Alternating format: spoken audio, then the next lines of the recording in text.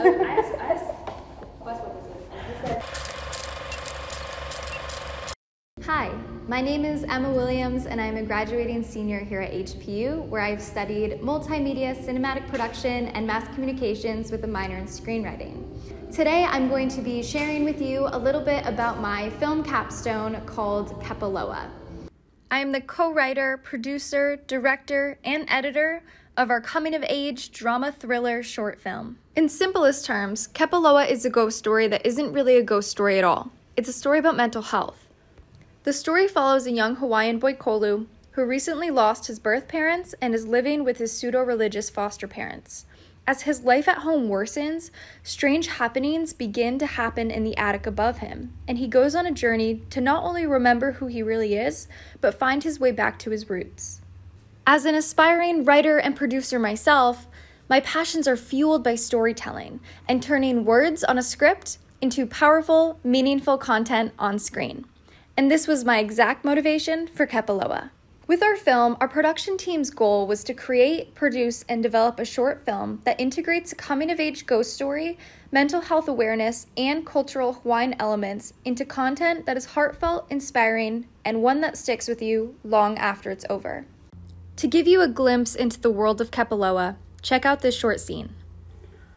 I've been hearing voices, Ella. They started as just whispers in the back of my mind, but they got louder and louder. They tormented me day and night. I couldn't take it. I couldn't take it, and I lost it. This demon, help, Regina, help us. Help us, Lord Father God. Help us, Lord Father God. Oh.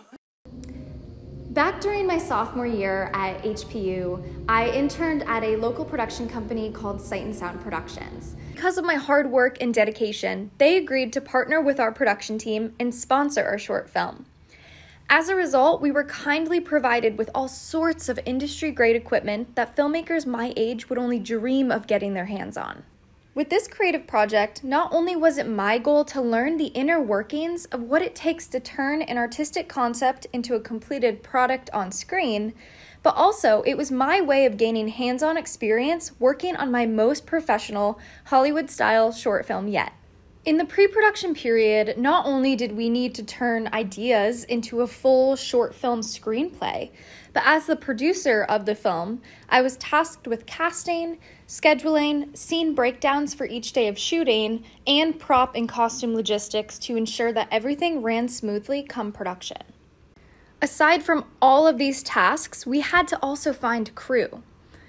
On set, I was the producer and director of the film. Elena Call was our cinematographer.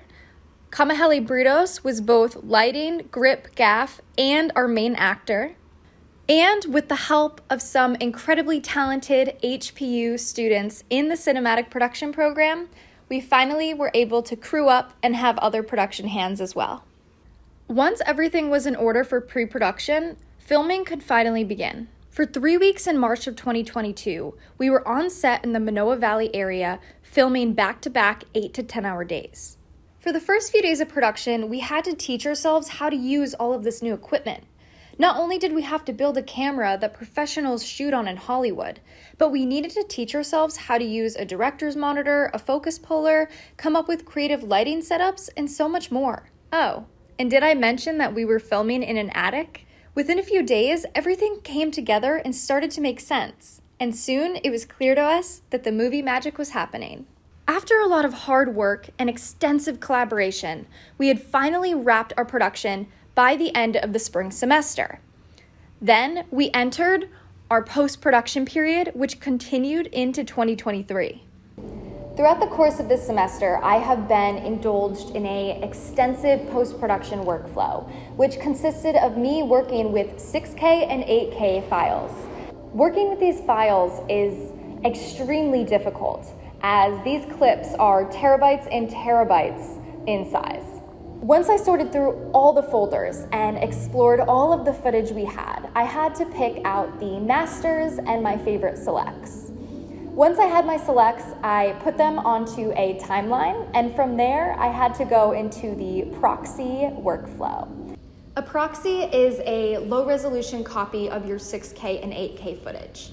To make a proxy, it's a very lengthy and long process. It takes a very long time to download, and it's a waiting game, basically.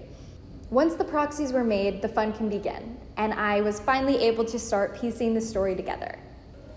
The post-production workflow consists of so much more than just editing the clips at hand.